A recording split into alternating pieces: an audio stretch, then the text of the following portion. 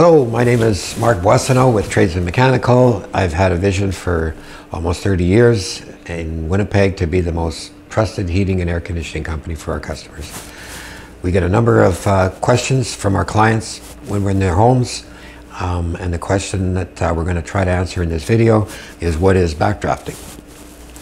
Backdrafting relates to how the airflow up your chimney is affected, and basically reverses and causes a dangerous situation where it's expelling the carbon monoxide into your home. So very important to keep the draft working properly.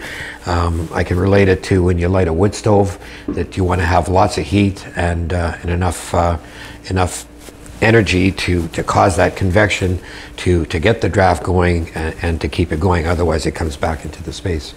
Backdrafting, tip with homes, the dynamics of the space of the home can change when the chimney is affected by the installation of a high efficient furnace. The new furnaces now require just to be vented straight out the wall. They retain most of the heat, and it's no longer required to be connected to the existing chimney. And if the water heater is still left connected because it's a natural draft appliance, it's no longer has enough heat to keep that chimney warm, to keep the draft that it used to have when both appliances, the furnace and the water heater together, were providing that amount of heat. So take away the furnace, it's vented. You get a brand new furnace, it's vented straight out the wall, and the water heater is now in a situation where it could be not providing enough heat to keep the chimney warm at all times. The pressures in your home change for different reasons. You have a high pressure day with winds outside.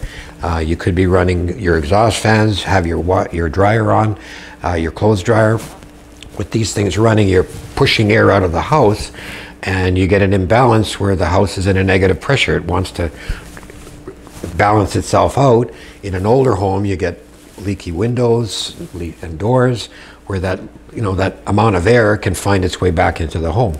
In newer homes, it's difficult, and it will affect the pressure, and in a bad situation you get all this dryer vent, exhaust fans pushing the air out, and it's got to come back in. And unless you've got a window or a door open, the easiest place for it to make its way is to pull back down the chimney, and you've got that water heater sitting there trying to expel the poisonous gas up the chimney, and it just can't do it. Bad situation. So converting to an electric water heater sometimes will eliminate that risk. That's something we can talk about in another video. For now, that's my explanation of backdrafting. I hope you got some value from this video. Please like and share, subscribe to my channel if you did. We appreciate that. Tradesman Heating and Air Conditioning at tradesman.drcool.com. Also, you can call us at 888-2020. Thank you.